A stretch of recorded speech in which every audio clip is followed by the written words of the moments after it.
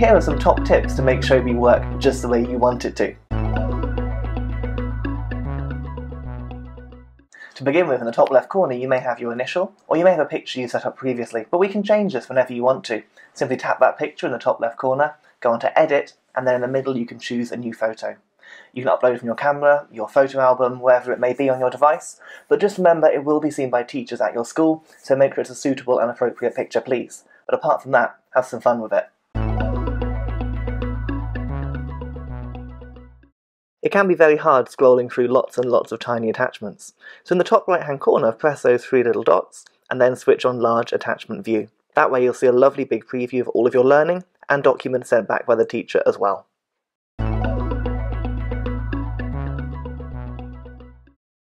When you upload a file on Showbie, quite often it will have either a default file name or a random string of letters and numbers. You can change this by tapping and holding on the file name and then selecting Rename. It's a great idea to give your work memorable names, so when you scroll through in the future, you can find exactly what you're looking for really easily. You can scan a paper document straight into Showbie by pressing the plus button and then choosing Scan a Document. Follow the on-screen instructions to line up your page properly, and automatically it will then save as a document. Press the Save button in the bottom corner, and now it will be an attachment just like anything else you'd find in Showbie. This is much better than photographing a document, as it comes out in a far higher quality. To have Showbie read your message aloud, tap and hold on any conversation bubble, and then choose the Speak option. A comment. Hi everyone. In this topic we're going to share our experiences from our Egyptian robots lesson last week. Can you share something which you learned, please?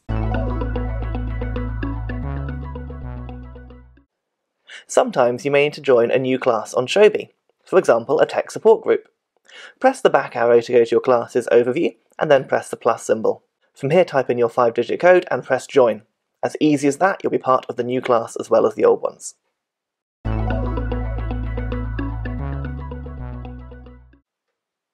From the home screen, tap on your profile picture and then go on to Notification Preferences. From here you can choose how you want to be alerted when things happen on Showbie.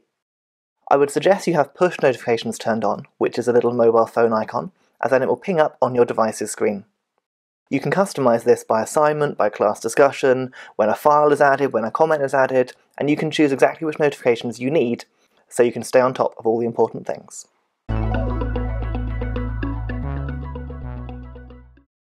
When you open an attachment in Showbie, along the top of the screen you may notice some different tools. You can use these to draw or write over your page. On this times table sheet I'm using the pen to annotate my answers. Tap on the tool again to change the colour, and don't forget you can use the eraser if you need to. When you press Done, all these changes will be saved and your teacher and yourself can both see the work that you've done.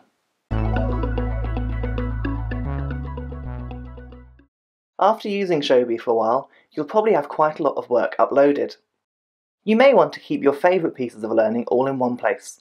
To do this, tap and hold an item, and then select Add to Portfolio.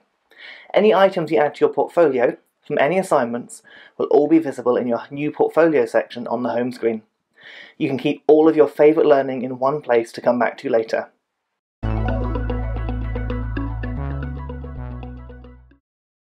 When you submit a piece of work on Showbie, it might be really nice to add a voice note to it.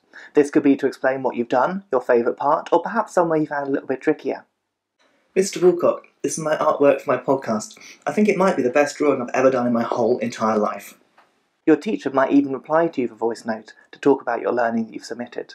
This is a really lovely way of staying in touch with your teacher, even when you're not in the same room because you're remote learning. Okay, that was a super quick 10 top tips for Showbie video. Please do give the video a like down below and make sure you subscribe to my channel so you don't miss out on any more videos in the future. Until then, have fun with Showbie and speak soon.